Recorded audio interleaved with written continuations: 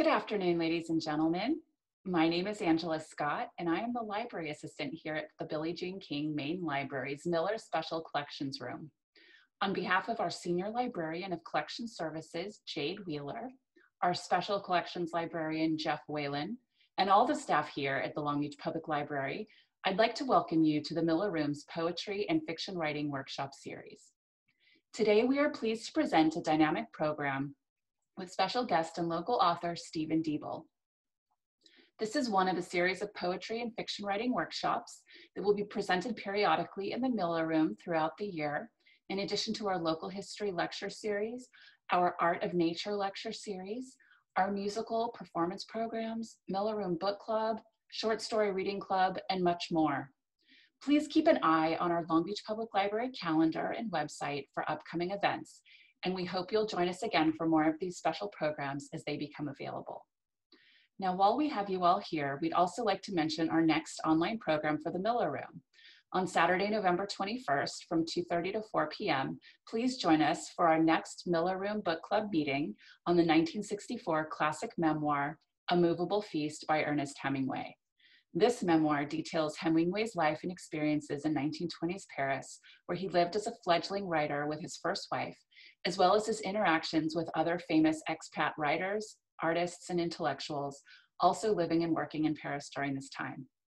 Now, our Miller Room Book Club is open again to the public for signups and participation, so this is a great opportunity for adults to get involved, whether you're brand new to book clubs and want to try something new, or if you've participated in book clubs before.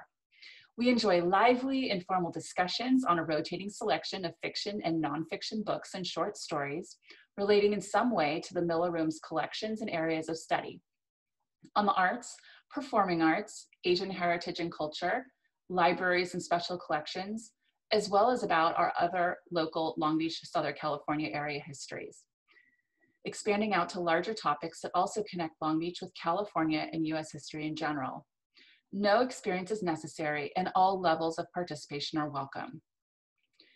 Now, this book club is currently meeting online via Zoom, and it's limited to a maximum of 10 to 12 people per meeting, so pre-registration and RSVPs are necessary.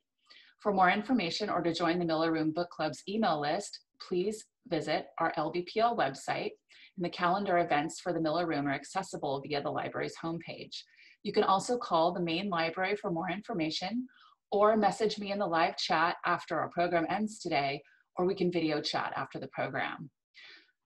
The Miller Room will also have a variety of other programs rolling out in the next few months, so please keep an eye on our website and calendar for more details. Now, getting back to our program for today, it is our pleasure to once again welcome and introduce our featured speaker this afternoon, Stephen Deeble. Stephen is an award-winning writer, filmmaker, and multimedia artist, and is a native of Long Beach. Stephen began writing in earnest in the 6th grade, grinding out screenplays and short stories on a cast iron Underwood typewriter that he likes to say outweighed him by 80 pounds. In college, he worked on the student newspaper for fun. He won awards for his critical review of films, as well as his photography. His first professional writing appeared in the Los Angeles Times. He studied film, journalism, and electronics in college, parlaying this into a career in technical writing. He wrote, produced, and directed 3 short films based on original screenplays. He's written a variety of short stories and novels, which he may be telling us about later. And he's the author and curator and host of Riveted, the storytelling series at Eleanor in downtown Long Beach. And he leads numerous workshops and classes for the Long Beach Public Library. In today's program, Stephen will present on what constitutes a short story, including flash fiction. You'll be working on drafting very short pieces to share with Stephen, and you'll receive helpful tips for marketing stories to publishers and agents. And at the end of today's program, please stay for Q&A that we'll be moderating through our chat. If you have any questions, please type them into the chat bar. You'll see a chat button at the bottom of your screen, and you can type and submit your questions there. And Stephen and I will moderate those questions at the end. The program will officially end at 4 p.m. if you need to leave, but you're welcome to stay and continue asking questions via chat until about 4:15.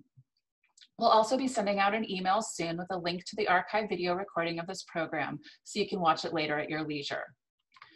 Finally, we are recording this program today, so if any of the participants do not want their faces recorded during this live program, please click the stop video button at the bottom of your screen to disable your video. You'll still be able to see the presentation, but we won't be able to see you. So thank you very much for joining us again today. And without further ado, ladies and gentlemen, the Miller Room is pleased to present our very special guest, Stephen Deeble. Okay, so what we're going to cover today is, first of all, I wanted to take just a couple of minutes and have each of you introduce yourselves. It's important to me to know who you are and where you're coming from. What is it that you are looking for? Then we're going to talk about different aspects of short stories. We're going to talk about writing them, and that is going to include looking at a couple of pretty famous writers. In fact, Angela was just talking about Ernest Hemingway, and he's one of the two. And we'll talk about these two guys, their writing. And I wanted to say, first of all, like before we go any further, a few years ago, I made a realization about myself as not just a writer, but a reader. And I think it's really important for writers to read. I was looking at what I was reading, and I kind of realized that while I had actually made a deliberate effort to start reading multiculturally, one of the things that I wasn't doing was reading works by women. And so I made it a point to start reading works by women as well as authors from other cultures. In preparing this presentation, I realized there could have been a lot more authors included. One of the things that we're going to talk about actually would have been making it very appropriate to discuss magical realism. However, I really focused on two writers who I am much more familiar with. I've read Borges and Marquez, but the two writers we're going to do the case studies on are writers I've actually studied to a degree. So we'll look at them, look at their writing, and then we're going to do a couple of writing prompts. So I'm going to have you do for 5 minutes, and because this is all about short, we're just going to take 5 minutes and have you write a sentence based on what we've been talking about. Then we're going to follow that by talking about rewriting and editing. We've got another exercise we'll do there. And then I'm going to do a section to close the program on marketing to agents and publishers. That is something I think a lot of writers, that's not part of your training as a writer.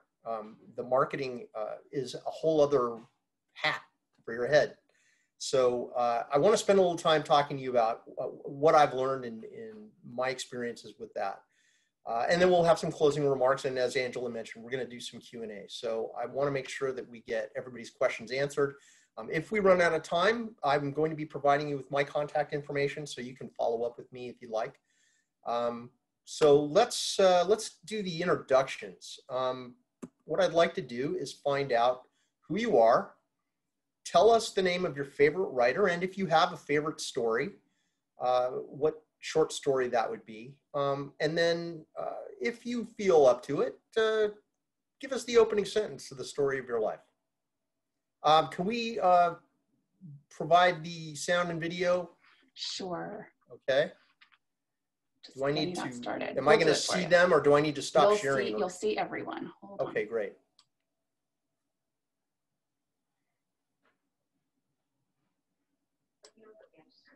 Okay, so we're enabling everyone to turn on your video now, if you want to do that, and your audio.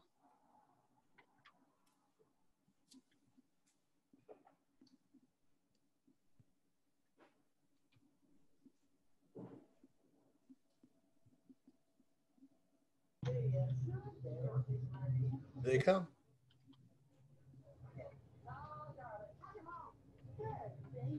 Okay. Are you seeing them? Yes, we're seeing folks. Okay. Can you see everybody? I am not seeing anything but my slide presentation. Okay. I'm going to stop sharing. No, you can just put it in gallery view if you want. Okay, I don't remember how to do that. Right at the, or.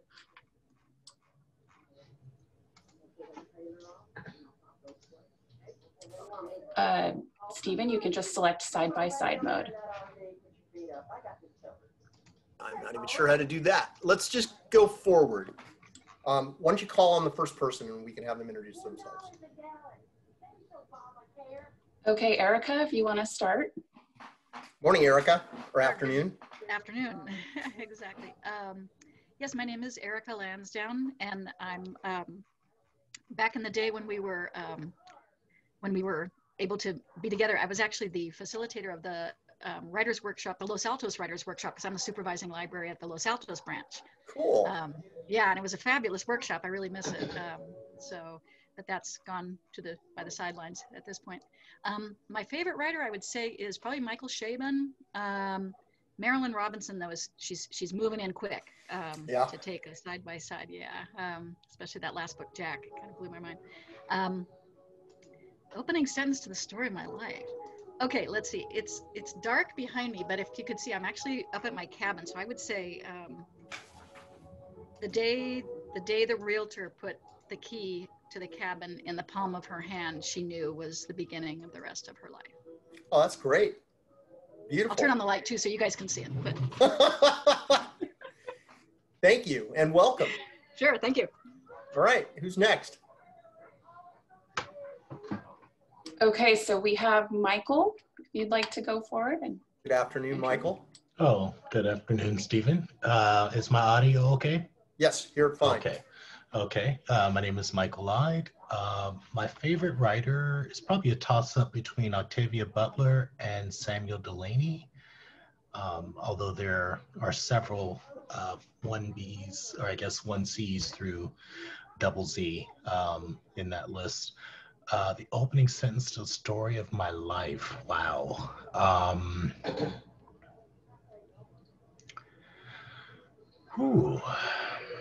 You can pass if you feel like it.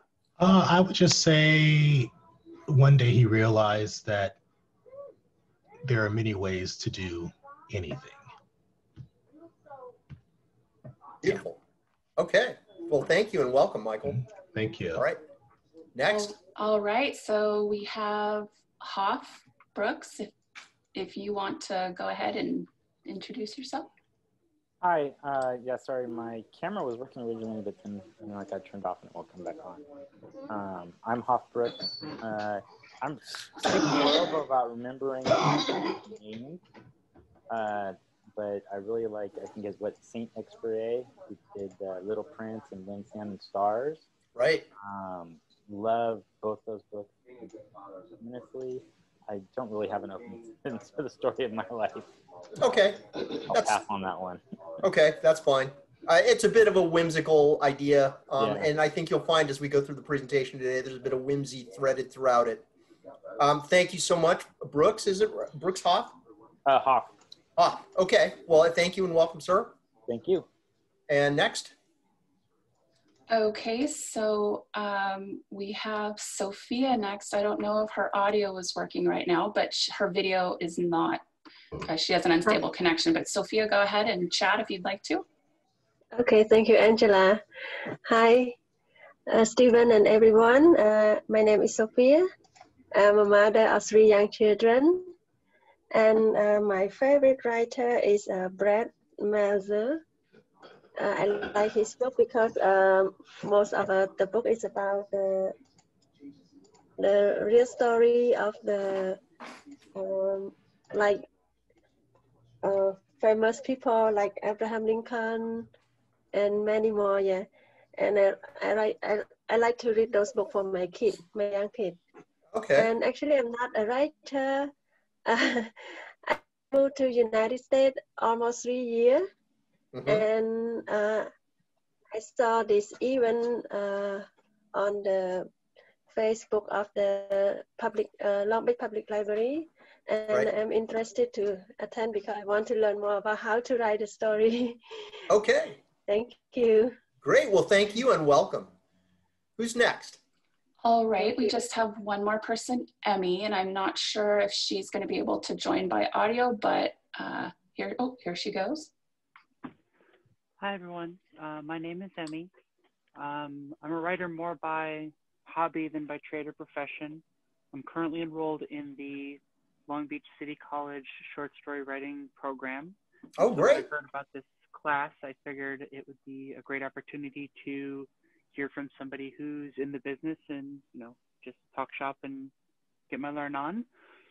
As far as my favorite author or favorite writer, that was a hard one. I had a lot of ideas bouncing around in my head, but I guess ultimately I'll go with David Sedaris, because just his humor and his wit have been very powerful for me over the years, and so I'll go with that. And as far as the opening sentence to the story of my life, I'll have to get back to you on that one.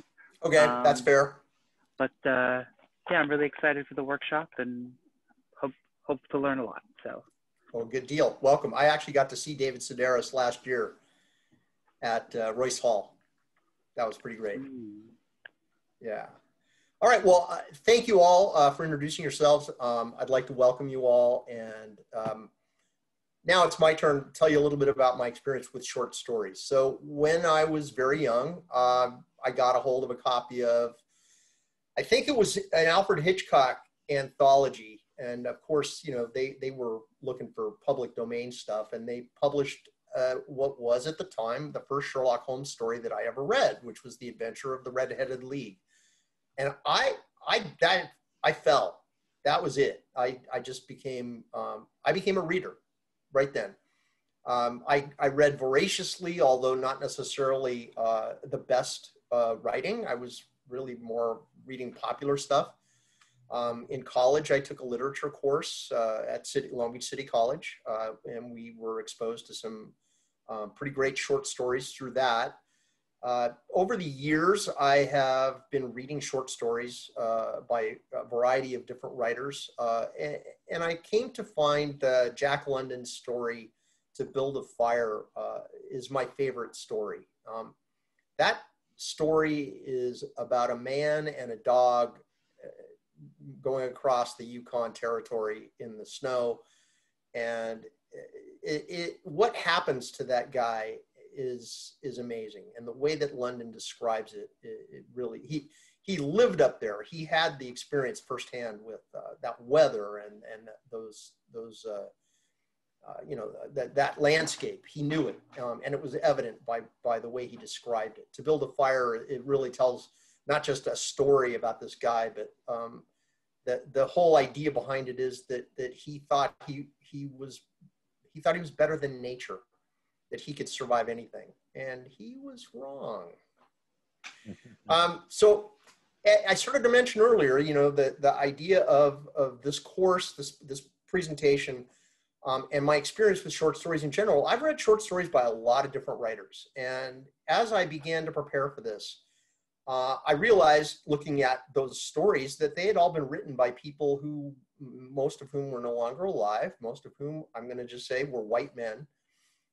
And so I decided that I needed to catch up on what's been going on in short story writing. So I began checking books out of the library that were anthologies.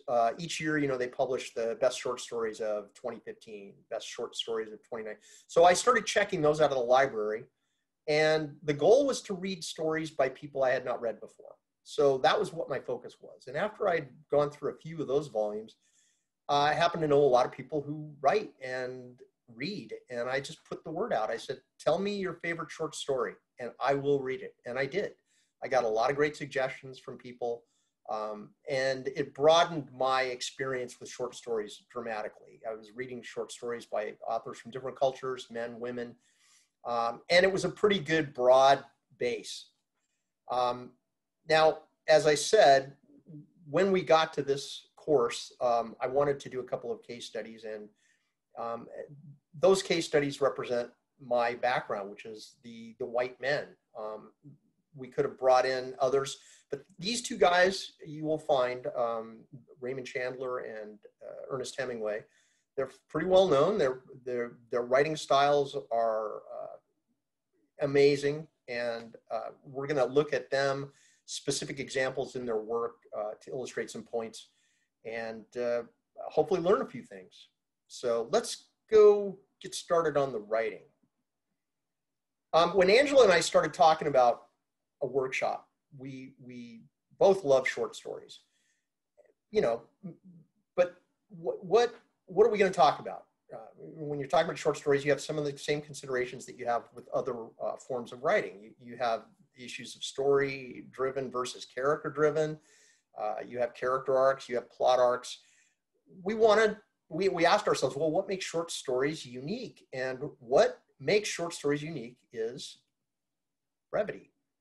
They're short, right? Big surprise.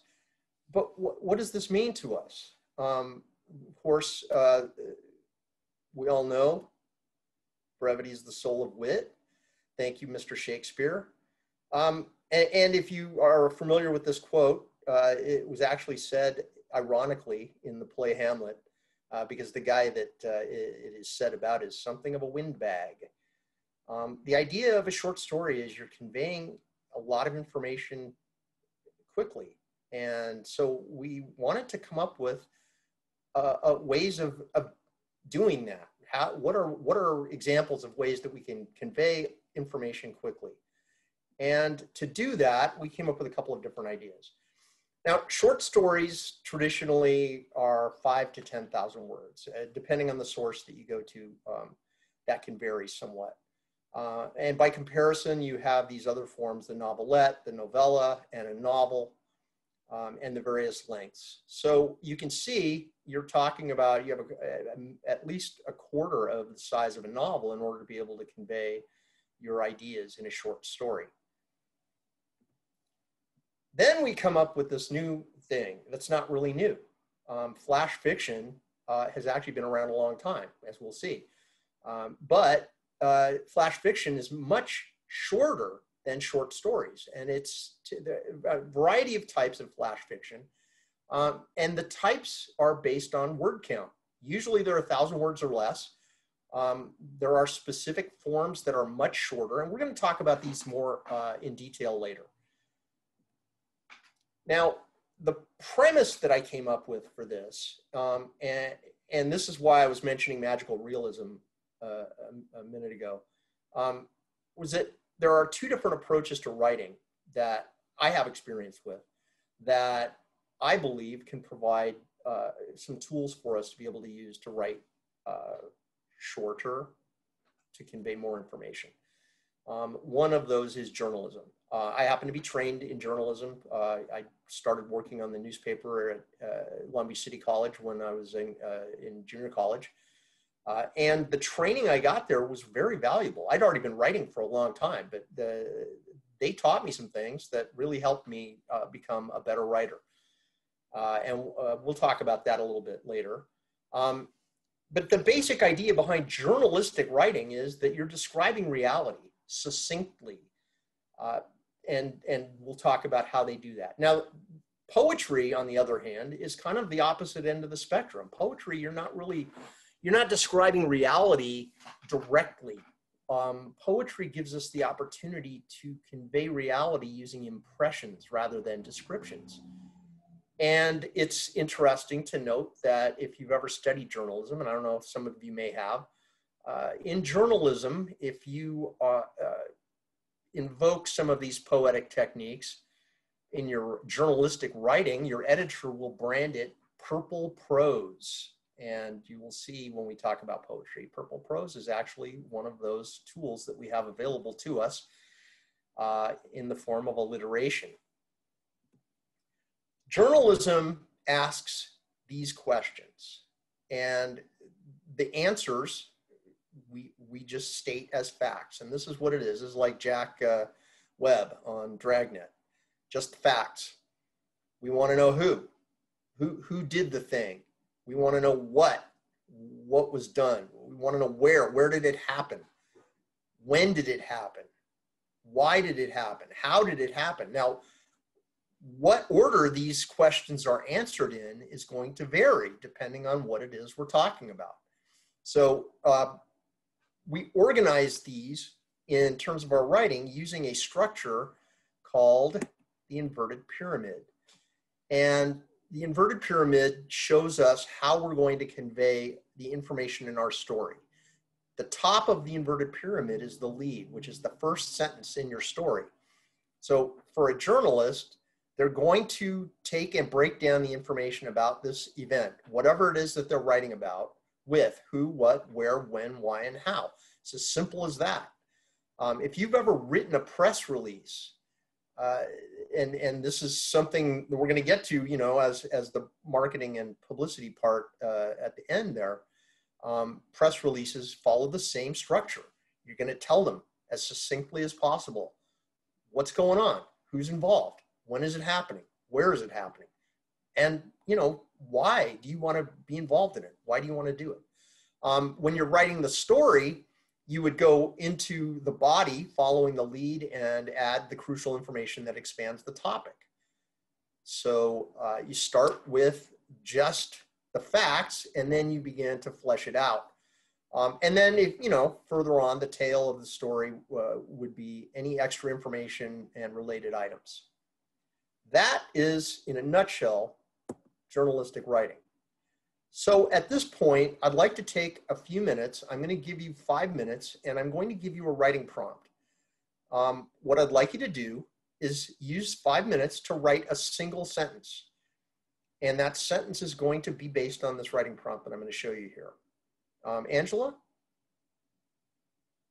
Okay. I'm gonna hit the button to go to the next slide. Do you want to give us a 5-minute count? Sure. Actually, I cannot share it. Okay, so I'm gonna have to click off of your screen here to share on my end, unless you want to click. Oh, no, I'm gonna go to the next slide. I just Okay. need you to count for 5 minutes to let us know when. Oh, absolutely. Okay. No problem. Okay. Sure. All right. And if anybody has any questions, feel free to send them in the chat, and we will answer them. Okay. All right. So here is your first writing prompt. I would like you to describe him or her in a single sentence.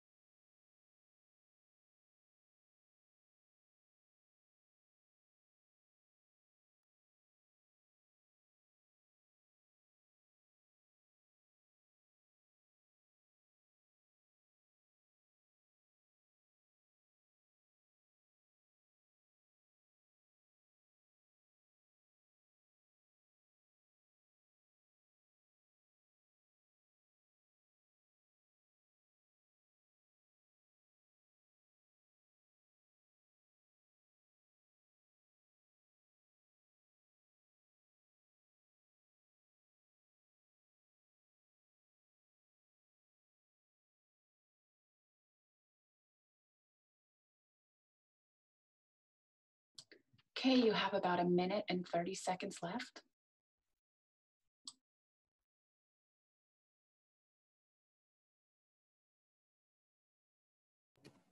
Thank you, Angela.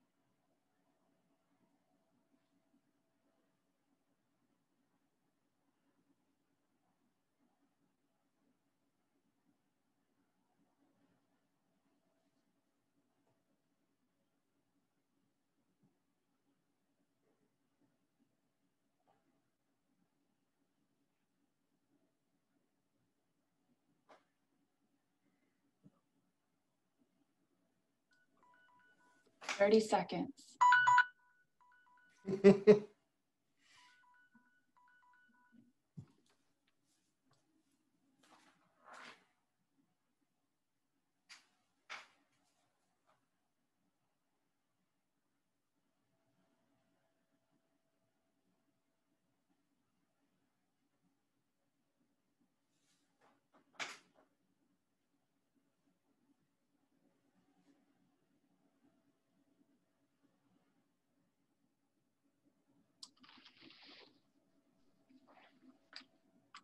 'Okay, time's up. Okay. Do we have anyone who would care to share the sentence that they wrote?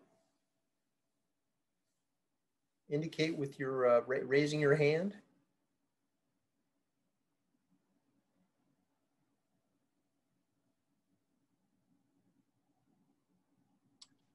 Okay, Michael, you can go ahead and unmute yourself. Hey, Michael. Hi, Stephen. This was hard. Really? Okay. Yeah. Tell me why it was hard, first of all. I wanted to do something other than write about hair. The only thing that came to mind for me with blonde was hair. So it took me about 4 minutes and then I started typing. So I wrote, Lawrence Blonde's hulking form filled the illuminated doorway as his broad heaving shoulders crested and receded like moonlit tides. Wow. Well, you took that in a very interesting direction. Yes. Thank you. Thank you.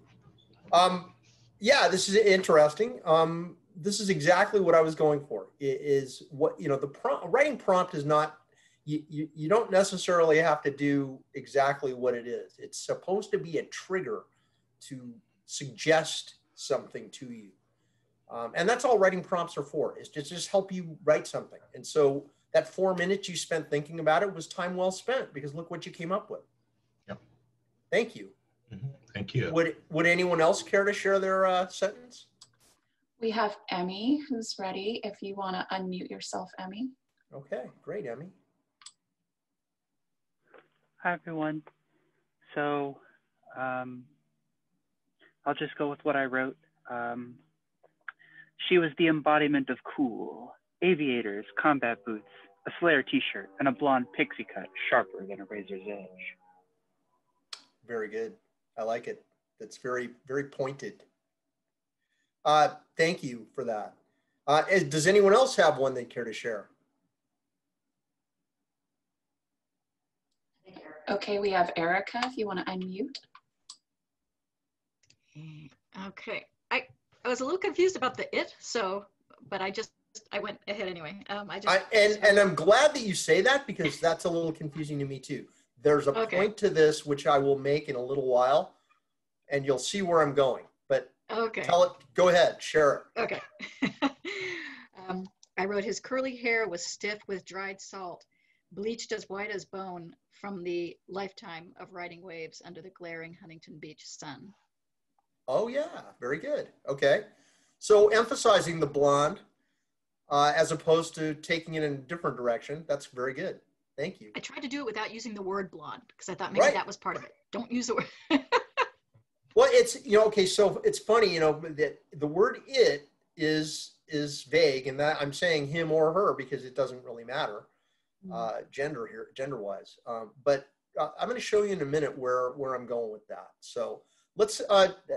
Does anyone else care to share before we move on? If anyone else has a comment, go ahead and unmute yourself. Otherwise, we'll just move on. Give you a minute. Yeah, sure. I'm not sure how you do the hand up. This will work. Yeah, sorry about that. No, that's fine. I'm not fully up on my Zoom skills, apparently. I use it every day, and I'm not either. Yeah, me too, unfortunately. Okay, so here I wrote, their long blonde hair moved gently side to side, momentarily revealing a dark scar beneath the sparkling blue eye. Oh, nice. Very nice. Okay, why don't we move forward then? And if you care to share yours via chat, that's great. I would love to read the sentences that you come up with. So let's move on. Did I time out?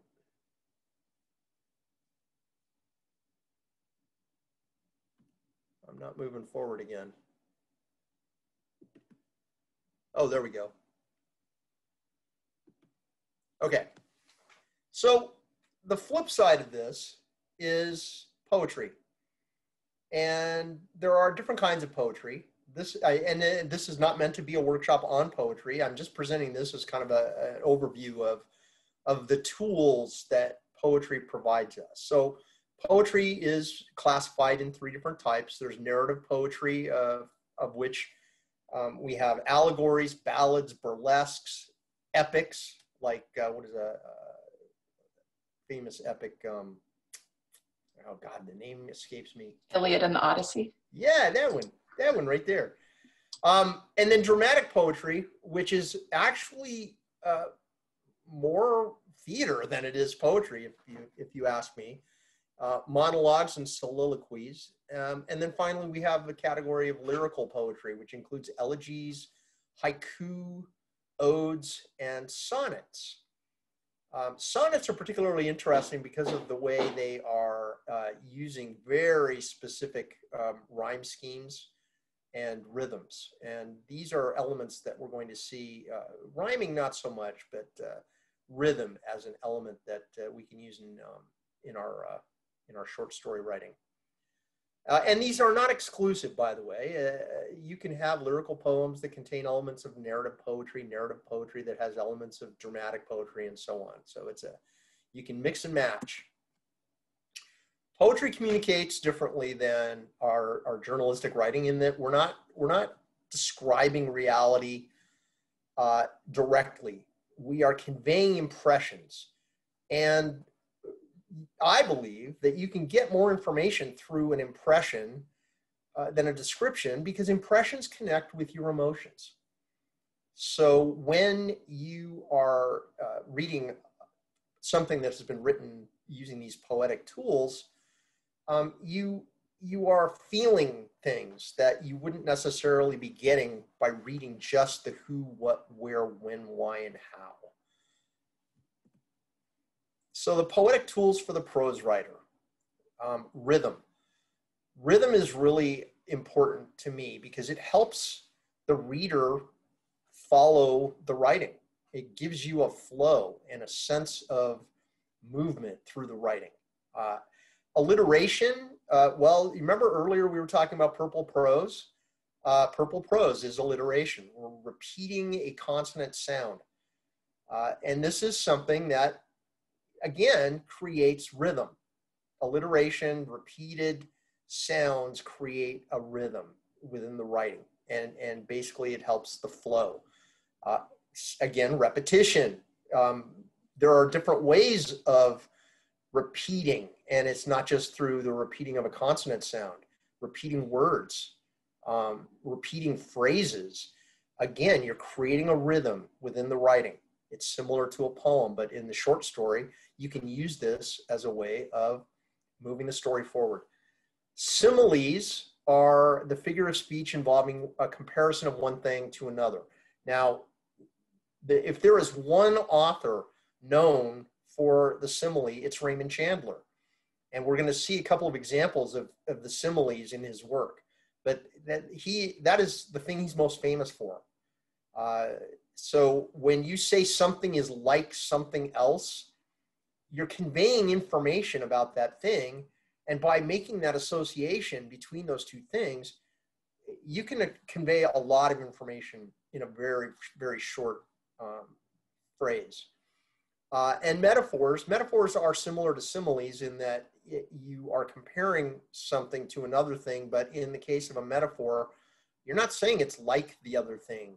You're saying it is the other thing, which is much more poetic. You find metaphors used less frequently in prose writing, but poets also use metaphor as a way of explaining or referring to something in a brief but effective way. And if that doesn't sound like something that's going to help us write short stories, I don't know what will. Okay, we're going to do another writing prompt. I'm going to show you an image. The image is one you will probably not have ever seen before. I'm going to give you 5 minutes to write another sentence. And I'm not going to say anything else. I want the image itself to suggest whatever it suggests to you. If you want to write more than a sentence, you're welcome to. So we're going to go ahead and do 5 more minutes on this writing prompt. Angela, do you want to time us out? Okay, starting now. Okay, and here is the image.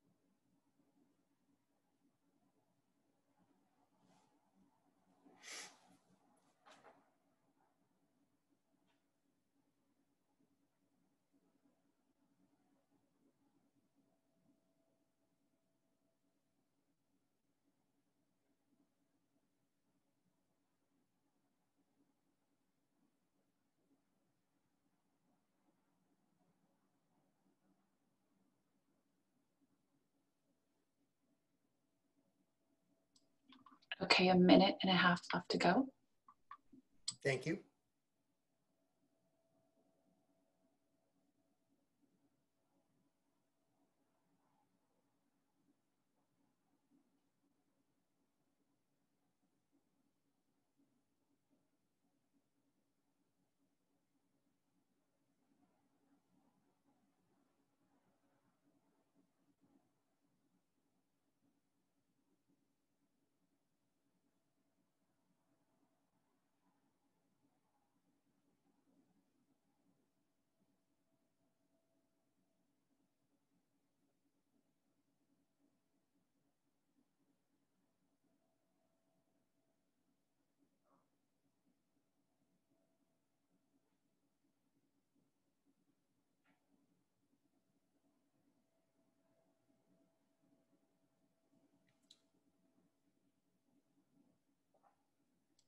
Thirty seconds.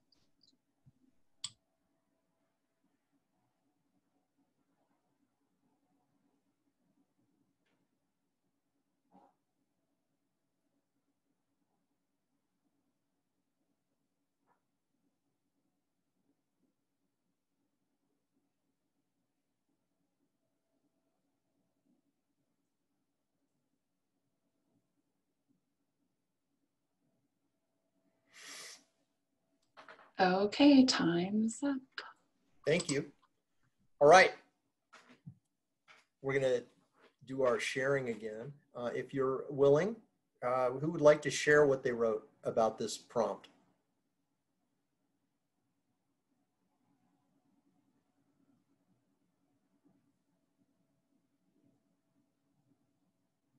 Erica, go ahead and unmute yourself. Hey, Erica. I'm doing the I'm doing the old-fashioned raising my hand. I hope that's okay. That's fine. Yeah, as long as you're just not raising your real hand in your room there. Okay. Forgive me if I'm going to the political, but okay. Hey, nobody said, and there were no rules. The idea of the prompt is it suggests something to you. Please Okay. share. Thank you.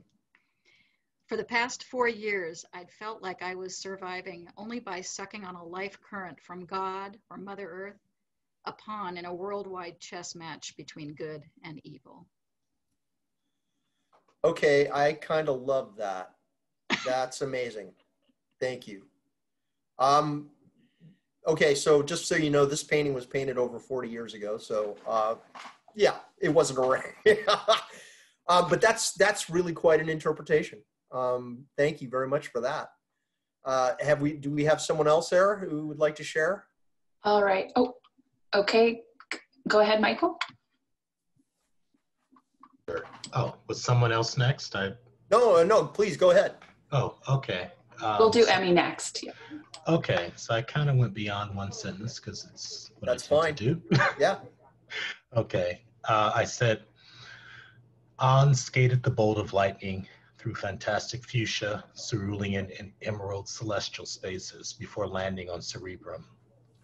He surveyed the landscape through his acrylic mask and wondered if he'd taken too many precautions. Perhaps the spacesuit was not needed, he thought. Nothing and everything are not what they seem, a disembodied voice warned.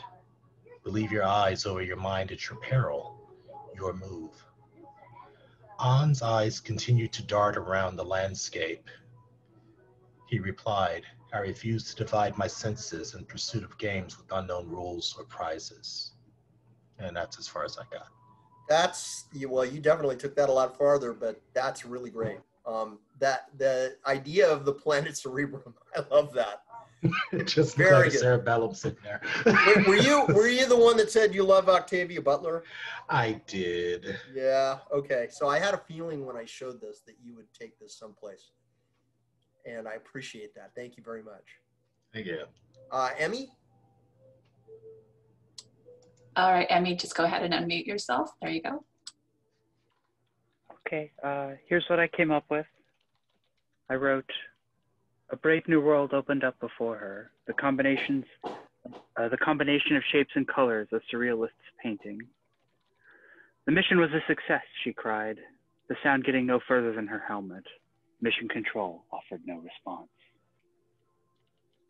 Wow, that's great. Because one of the things that strikes me about this, the isolation in this is pretty profound.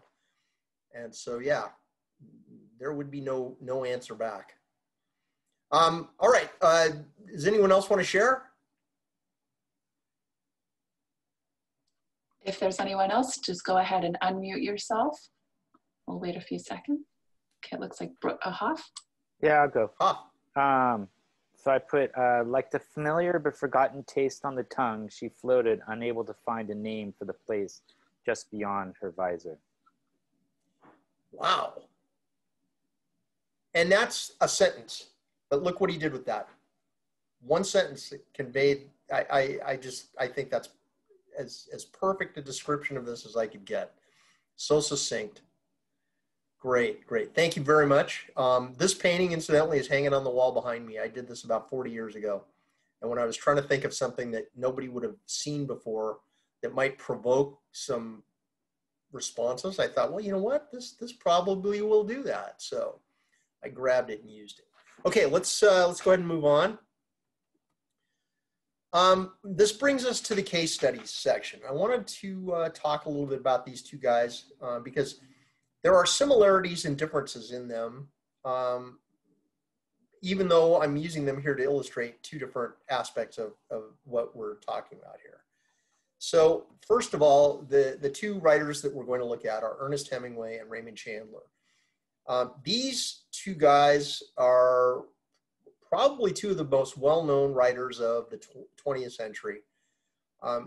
A lot of people think that Chandler was influenced by Ernest Hemingway, and that may very well be, although Chandler would be the last person to admit that. He actually lampooned Hemingway in his novel, The Long Goodbye, by having his detective, Philip Marlowe, call a police detective Hemingway repeatedly, and even went so far as to emulate Hemingway's writing style for that interaction. It's actually kind of funny. Hemingway, I tried to find out if he had any comments on Chandler, and the fact is that there was nothing returned in those searches. So it's unknown whether Hemingway was aware of or cared about Raymond Chandler as a writer. So let's talk first of all about Hemingway. Hemingway was trained in journalism, so he was very familiar with the who, what, where, when, why, and how. He wrote for newspapers. That was what he did in his initial writing career. In fact, they say that his experience on the Kansas City Star and the style guide that they provided him became the source of his writing style. If you're not familiar with a style guide, any publication has a style guide that answers the questions a writer might have about how you express different kinds of information. The Associated Press has a style guide. There are others as well. If as a writer you are not aware of Strunk and White's Elements of Style, I highly recommend it. It's a very small book, but it is your best friend. Next to your editor, if you have an editor. But I recommend for the $2.50 this book is going to cost you, get a copy and keep it near your computer. You will thank me. One of the writers, by the way, it's Strunk and White. The White is E.B. White, author of Charlotte's Web. Okay, so in addition, the work on the newspapers led to Hemingway covering the Spanish Civil War. So he actually went over to Spain and was, what did they call it in Afghanistan? He was embedded with the rebels in Spain and was sending his stories back to the United States to the newspapers that were covering it. He wrote a large number of short stories over the course of his life, published 6 different collections, and then those were all collected into the complete short stories of Ernest Hemingway, the Finkivigia edition, which is on the bookshelf behind me, and I've read every one of those. There is another story that's not in that book that was published, I think, 2 years ago. Somebody came up with story that had previously been unknown. And that is not in there. And I actually still haven't read that story. So technically, I can't say I've read all of his stories. So that's Hemingway.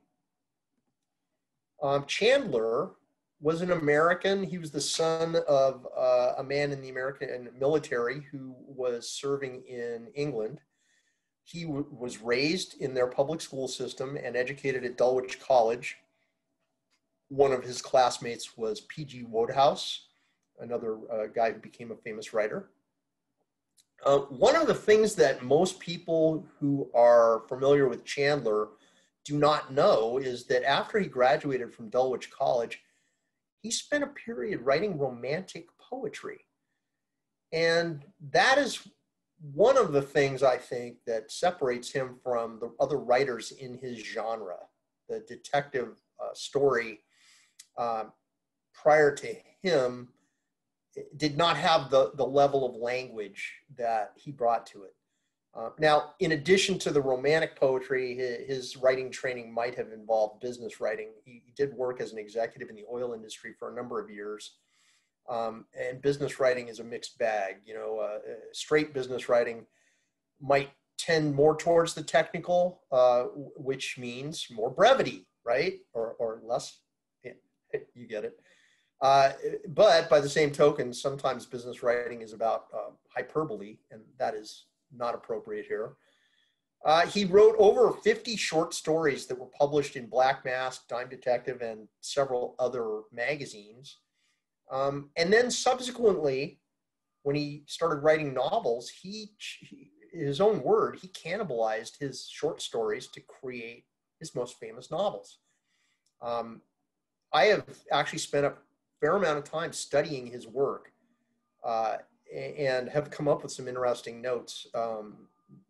But one of the things that, in addition to the writing of the romantic poetry, I recently learned through a friend of mine who has research rights at the Huntington Library archives, which houses Chandler's material. They discovered a libretto that he'd written for a musical, which had never been published. So, you know, before the detective stuff, he had done a kind of a mixed bag of writing. But he, as I said, between the other guy who's the most well-known detective writer, Dashiell Hammett, and these two had very different approaches to writing. Hammett, of course, had been a detective himself, whereas Chandler basically read stories in these magazines before he wrote his own first story. But his first story sold. So I'm going to just throw out a few examples of both of their writings. And in some cases, it's just really an example of good writing. And in others, we're going to illustrate specific points. This is a quote from Farewell, My Lovely, which is a novel. However, as I said, he cannibalized his short stories to create the novels. And I'm pretty sure this exact quote exists in one of his short stories that was used to create Farewell, My Lovely. I needed a drink. I needed a lot of life insurance. I needed a vacation. I needed a home in the country. What I had was a coat, a hat, and a gun. I put them on and went out of the room. What I wanted to show you through this particular piece of writing is the use of repetition here. I needed. This, I feel, helps build the momentum of the sentence and takes you through it very quickly. And so this is one of those poetic devices that I think Chandler used in addition to similes. And we'll see some other examples of similes as well. So here's a Hemingway quote. And this is a description of one of the characters in The Short Happy Life of Francis Macomber, which is one of the first 49 short stories.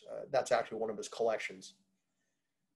And I love the last part of this. Hemingway wrote about a lot of things that more lately people tend to be a little more critical of the subjects because he wrote about big game hunting, which is of course not as it's frowned upon now, shall we say. And this particular story, both of the stories I'm using as examples, take place during big game hunts. Robert Wilson is the guide of Francis Macomber and his wife in Africa. Robert Wilson, whose entire occupation had been with the lion and the problem he presented, and who had not been thinking about Macomber except to note that he was rather windy, suddenly felt as though he had opened the wrong door in a hotel and seen something shameful. So think about this, okay? What is he telling you in this sentence? That something has happened of a very profound nature, and that nature has caused him to have this feeling, and that the image that he's creating here is though he had opened the wrong door in a hotel and seen something shameful. I love that. That to me, it conveys the feeling. And this is what I was saying about poetry. Now, Hemingway's the journalist, right? But notice this is more of a poetic technique. Seeing something shameful, this is almost a metaphor, because he did see something shameful. And we're gonna find out more about that in a minute. So here's another Chandler quote, and this is actually the one he's probably most famous for. If you ask somebody to quote Chandler, this is the quote that they're going to come up with. And this is from a short story that he wrote called Red Wind. There was a desert wind blowing that night. It was one of those hot, dry Santa Anas that come down through the mountain passes and curl your hair and make your nerves jump and your skin itch. On nights like that, every booze party ends in a fight. Meet wives feel the edge of the carving knife and steady their husbands' necks. Anything can happen. You can even get a full glass of beer at a cocktail lounge. Now, I like this because this takes you kind of through dark and light. You know, you get the idea of the image of the wind, the feeling of the wind. And how it affects you in a way that I don't think anybody else has ever described Santa Ana's this way. And then the way that it ends with, you can even get a full glass of beer at a cocktail lounge. I just love that. That's sort of like a little kicker. So here's another Hemingway line, again, from the Short Happy Life of Francis Macomber. This is now Francis Macomber describing how he's feeling. We previously heard from the guide who had observed something that had, as he said, made him feel shameful. The fear was still there like a cold, slimy hollow in all the emptiness where once his confidence had been, and it made him feel sick. So you're getting this impression that something has happened that has been devastating. And even just from this single sentence, it's almost like a holograph, you know, where you take each part and the part is the whole. So you can look at this and you kind of get the whole story from just this sentence. And it doesn't really say what happened, but it's telling you what happened in a very indirect way. Again, Hemingway was my example for journalism, but look what he's doing here. There are no extra words. It's very spare, but he's almost using the same kind of poetic techniques that we were talking about in the context of Chandler.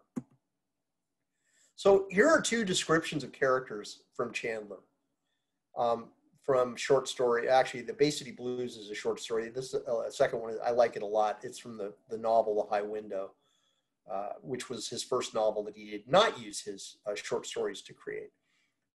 He had a long gray face that grumbled even when he wasn't saying anything.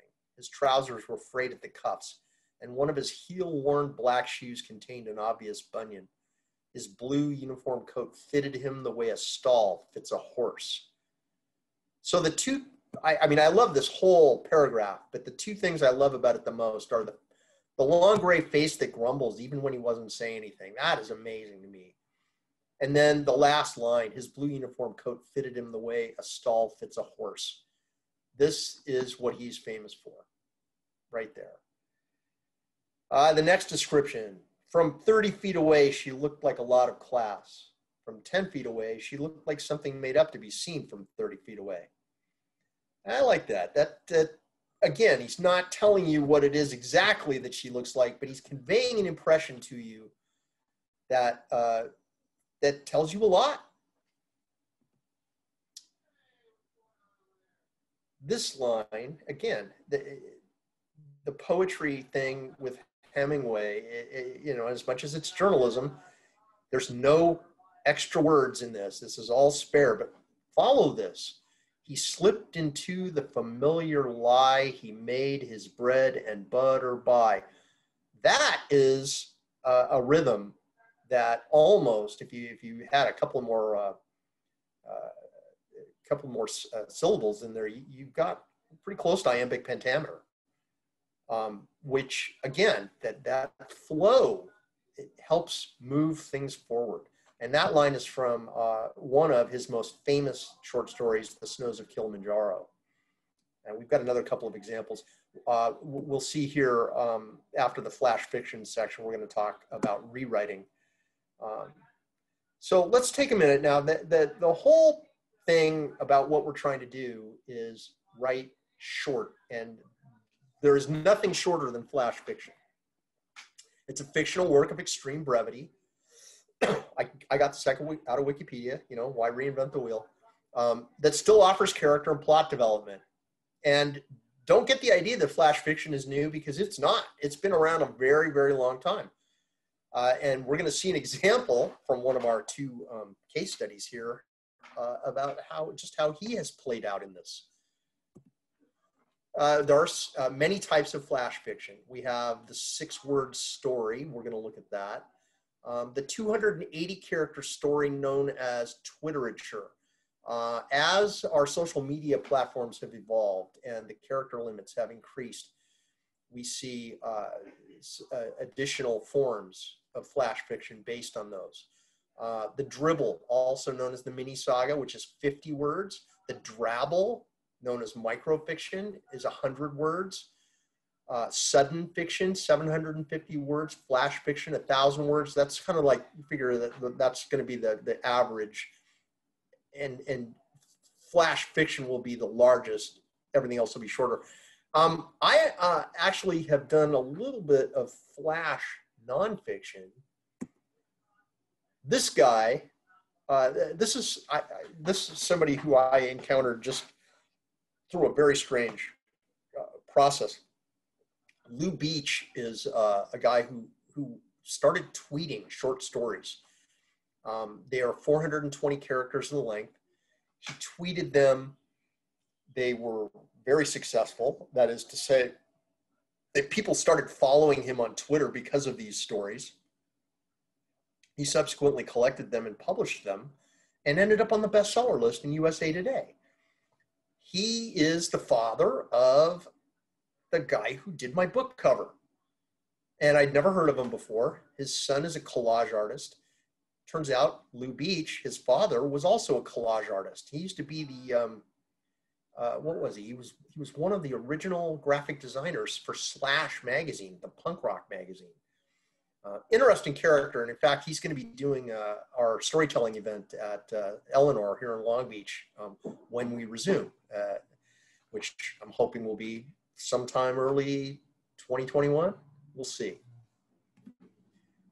So the 6-word story is bringing us back to our pal Ernest Hemingway. His 6-word story, or rather the story that is attributed to him, is right here. For sale, baby shoes, never worn. That is an amazing 6 words. It tells a whole story right there. And it doesn't even say what it's about, but you get the idea. This story is often attributed to Hemingway, but even though he claimed, there are some stories that he claimed to have won a bet by writing this, that there are suggestions that this actually predates Hemingway. So we don't really know if he wrote it or not. The fact is, it's a very powerful 6 words. And I would challenge you in our final writing prompt to try and write a 6-word story. I'm going to basically let you choose whatever form you want to write and write as much as you have time for, or as much as we allow you to have time. So that's the 6-word story. I mentioned that I had done some flash nonfiction. I've written 80 stories using the 2,000 character limit of Facebook posts. I had originally posted something I'd written, and these are all stories that are based on things that happened to me. I posted something, and at the time, if you were over 2,000 characters, Facebook would convert it into a note. And if somebody clicked on that, it would open a new window. And what I was discovering was people in Facebook didn't want to go there. So I thought, well, what if I reduce it to 2,000 and it just keeps them in their own timeline? And son of a gun, that all of a sudden people were reading the stuff I was writing. And I ended up writing like 80 of these things, which I call Throwback Thursdays. And while I'm saying they're nonfiction, some of the people that were referenced in the stories, who are friends of mine, have commented that my memory is somewhat faulty in regards to some of the things that happened.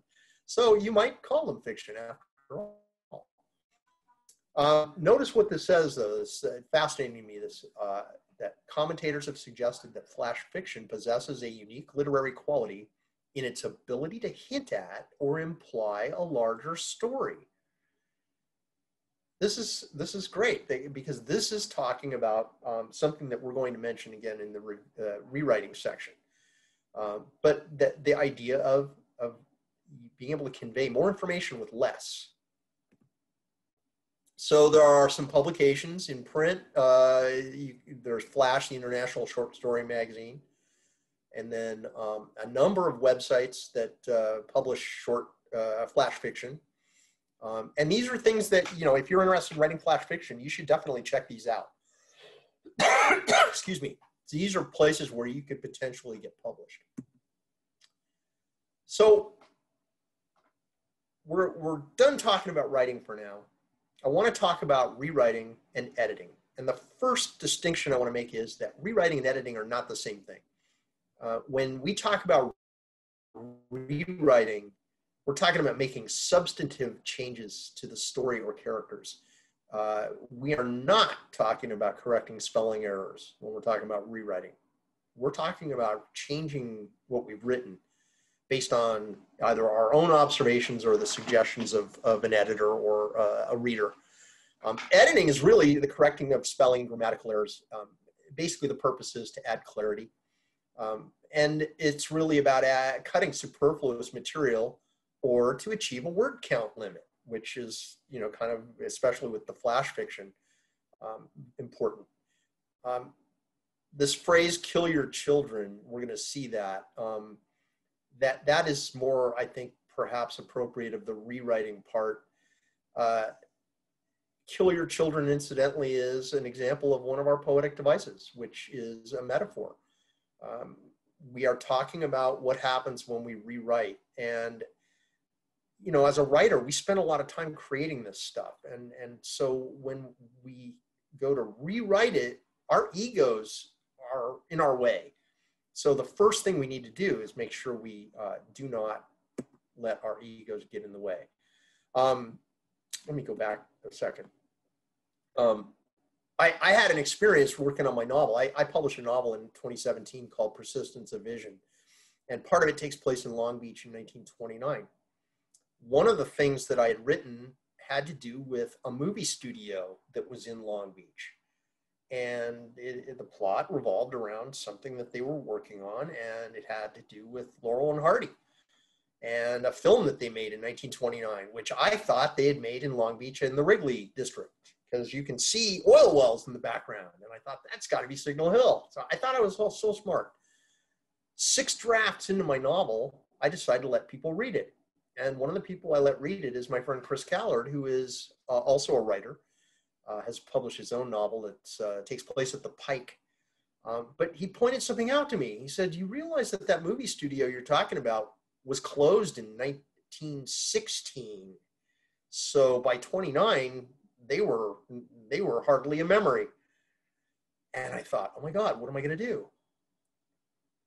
I thought, well, I could just leave it the way it is and call it writer's license, right? That's our blanket excuse for anything we want to do as a writer.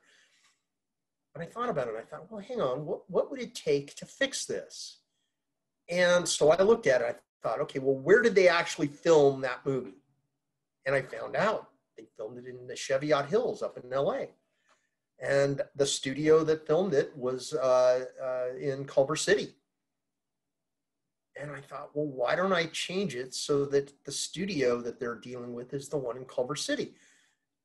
And I thought, okay, well, I'm going to have to do an entire rewrite, one entire draft, just to correct the geography of this change, because people are going places, they're driving, they're destinations, things they see on the.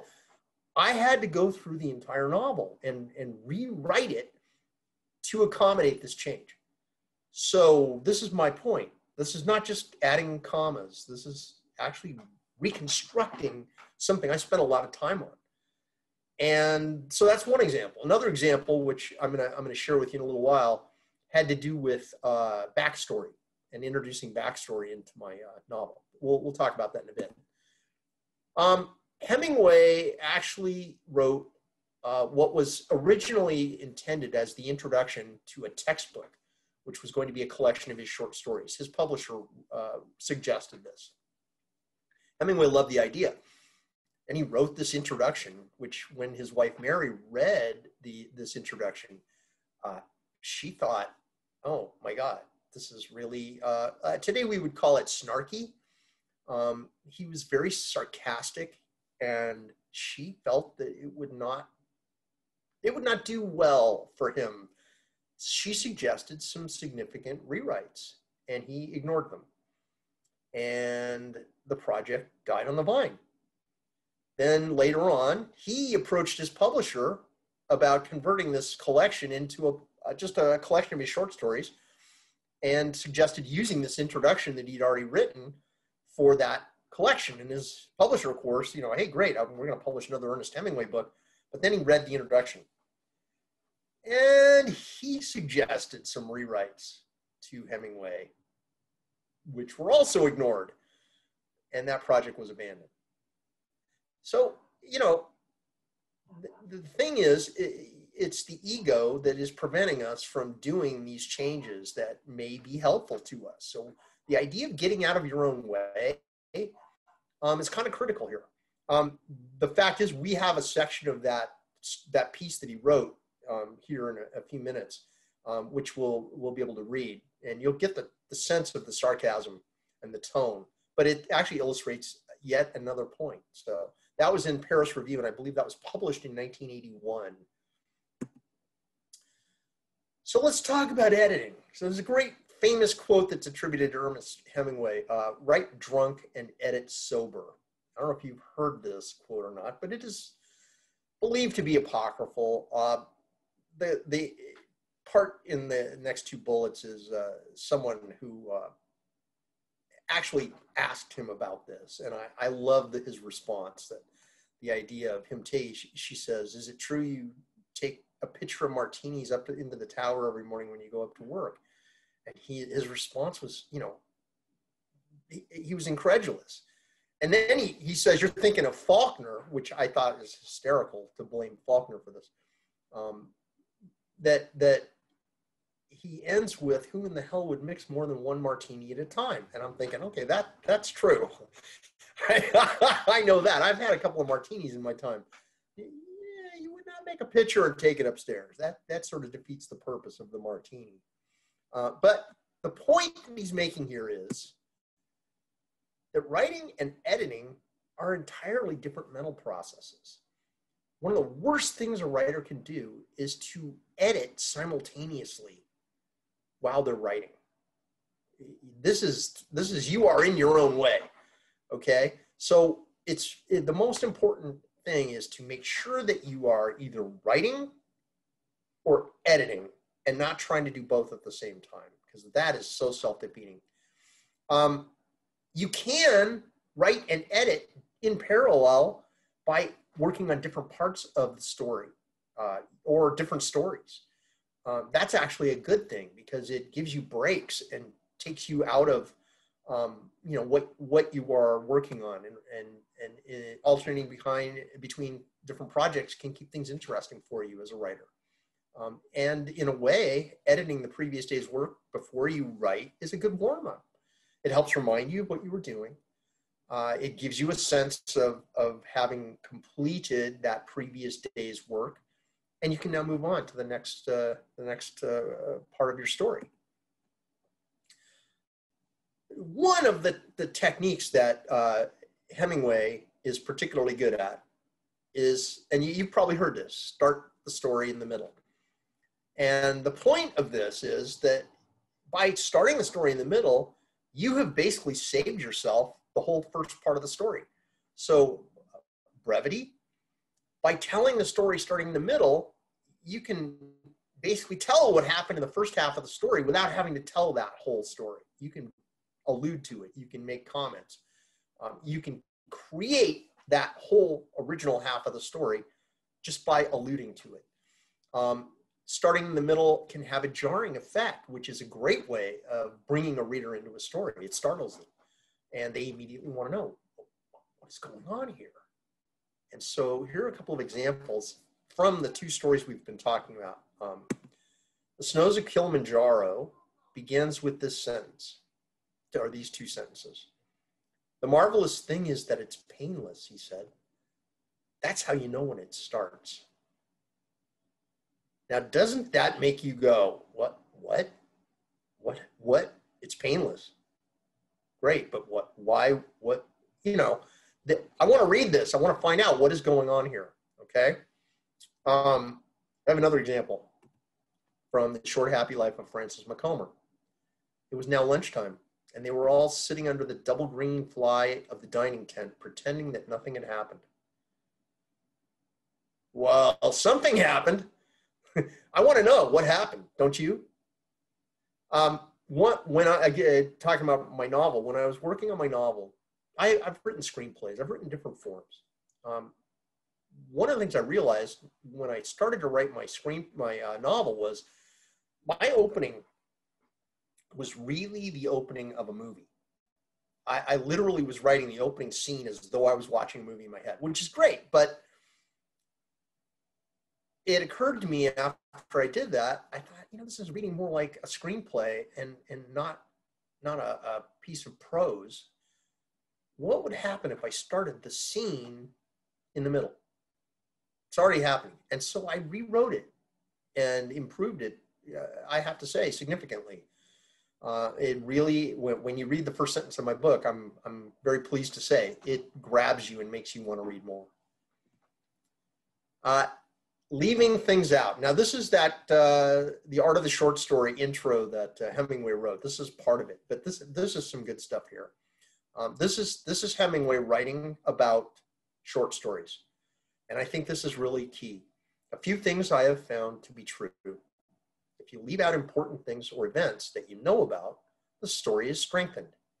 If you leave or skip something because you do not know it, the story will be worthless. The test of any story is how very good the stuff is that you, not your editors, omit. I think this is really telling. Again, I'm making another reference to my novel, but while I was writing it, I mentioned this earlier, I got this idea that, my story was about people who had served in World War I, and the main character had grown up in New York City in the turn of the 20th century. What I wanted to do was include some backstory. And so I wrote 4 chapters that I interposed into my novel. And each of those chapters took you back to a different part of his life. And you got where he came from, and you got his relationship with his father, and you got his relationship with his family, and all of this.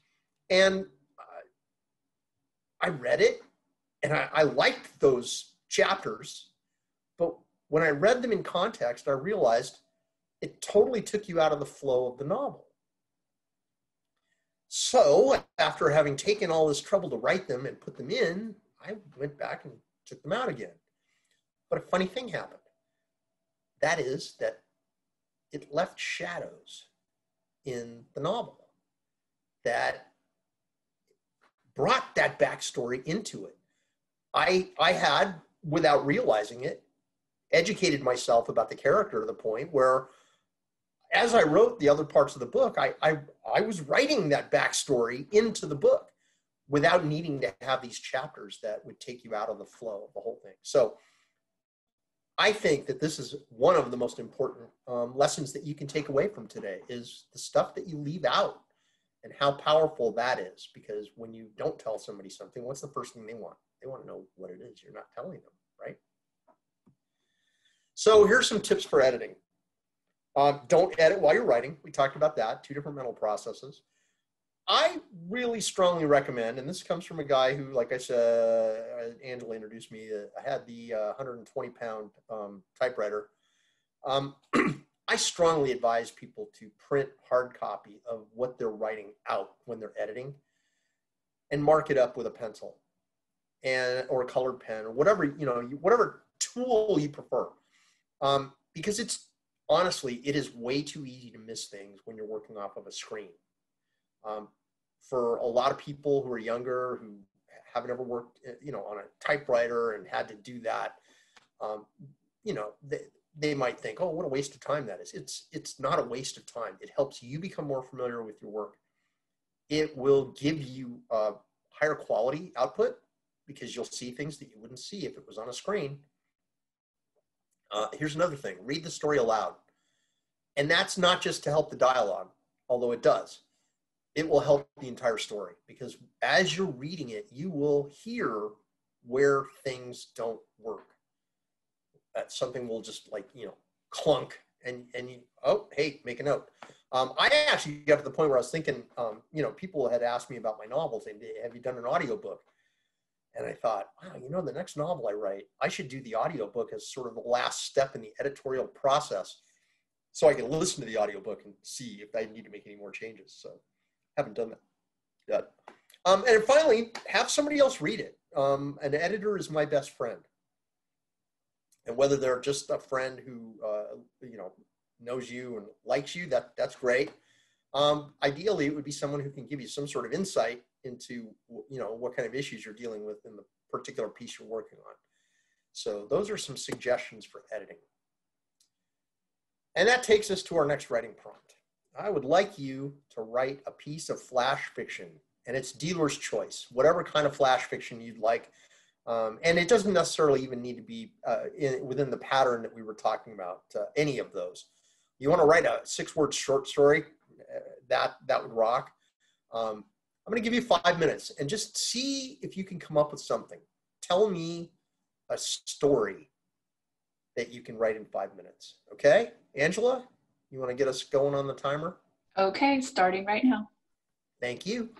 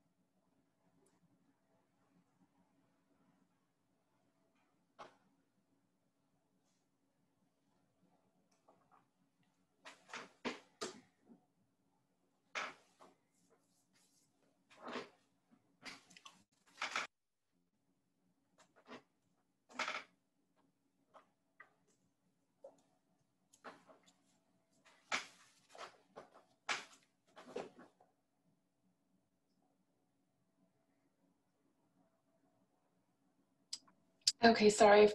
The time's up. I forgot to give you a heads up. Sorry.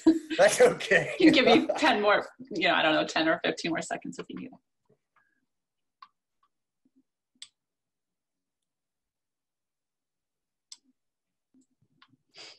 Sorry. That's okay. I think we're doing well on time.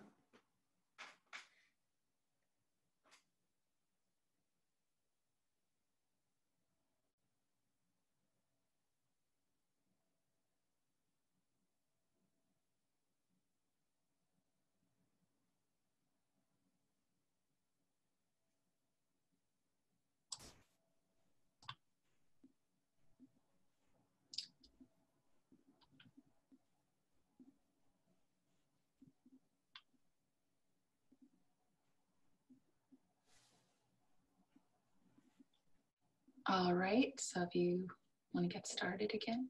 Yep. Okay, so who would like to share their flash fiction?